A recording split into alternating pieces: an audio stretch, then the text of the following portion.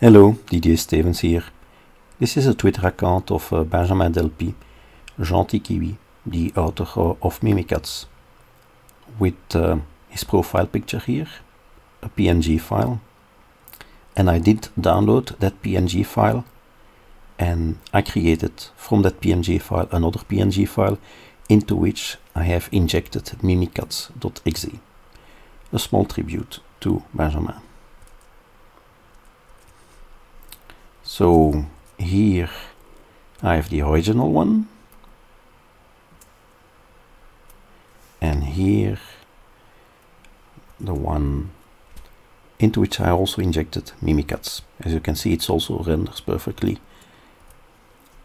So let's take a look with my analysis tool for PNG files, PNG dump. That's the output that we have. So a header, the expected header is present, and then a list of chunks. Each chunk has a position, of course, an identifier, 4 bytes, iHeader, iDat, iEnd, a length, because most chunks have data, and then there is also a CRC32 code for that data that my tool validates. The iHeader chunk has information like the width, the height, the bits, color type, compression method, filter method, interlace method. Compression method, the standard only supports one compression method, 0, that is zlib compression. The bitmap is zlib compressed and stored in these iDat chunks. So all of these chunks, except the last one, have a size of 2000 hexadecimal, something that can be chosen. And if you extract the data from all of those iDats and put them together, then you can decompress the data. So my tool here found 13 iDats, total length 102,372, and this can be decompressed into the bitmap, 230,640 bytes. The size of one line of pixels, the scan line, is 960 bytes, and that corresponds to the calculation here. And then each line is filtered according to a certain type. For example, subtraction filter, up filter, that's what we have here, all normal. We have in total 240 of those filters, scan lines, 240 of scan lines, and that corresponds to the height. So all of this here is normal. This is extra information that I'm still working on. Okay, now let's look at that special PNG file that I made, and that's what you get. Way more output. Let's pipe this through more. Okay, and so we have the same header and then iDats, but we have way more iDats. 52 in total. The length is larger, decompressed length is also larger. Scan line size 960, that's okay.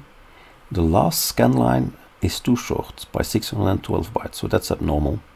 And then we have the 5 normal filters, non-sub, up, average, part, but then also a bunch of unknown filters. And that is because of the mimikatz executable that I appended after the bitmap. That's what we are seeing here.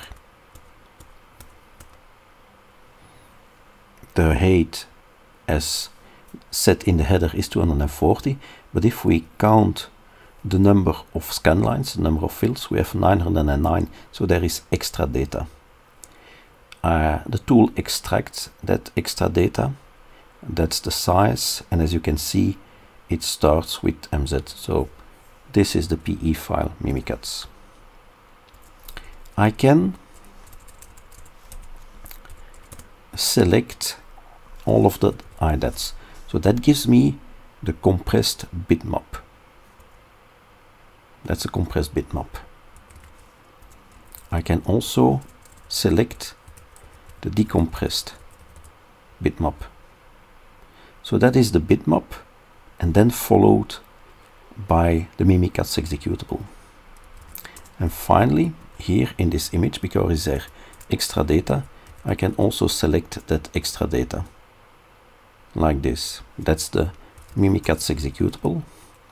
I can do a binary dump and pipe this into PE-check, my tool to analyze PE files.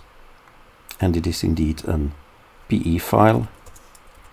And let's grep for Mimi. And here we have mimikatz.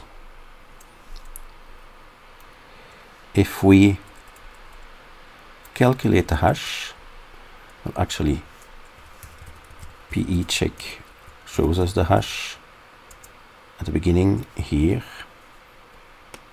Let me take the hash, look that up on VirusTotal. So that is indeed mimikatz with, as can be expected, a really high number of detections. And this is also an older version of mimikatz. And if I take the hash of that special PNG file that I made, so again the profile picture of Benjamin Delpy followed by the mimikatz executable. If I look that up, I did submit that about 2 weeks ago to VirusTotal. Here you have it. As you can see, 0 detections.